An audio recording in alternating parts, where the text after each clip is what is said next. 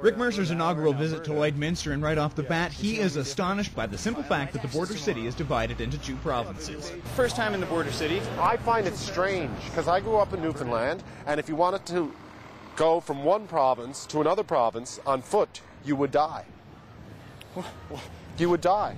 About 3 minutes in the North Atlantic, you'd be dead. Living is good.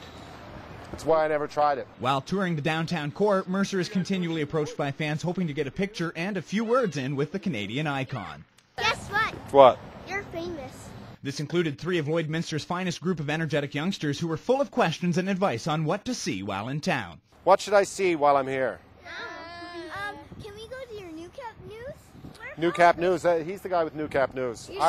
I'm just filling in for the day. You should go to Kentucky Fried Chicken, by far the best restaurant in Lloyd. Well, there you have it. Kentucky Fried Chicken, best restaurant in Lloyd.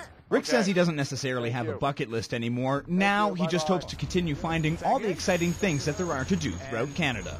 I just want to keep exploring things and discovering things. And every year we do things where I say, wow, I can't believe, A, I didn't know about that and how much fun that was or how great that was. And that's what I want to keep doing. I just want to keep finding new things to do. It's like a cue card. Welcome to Alberta. No, wait a minute. Let's go back to Saskatchewan. What? Chris Campbell, New Cap News.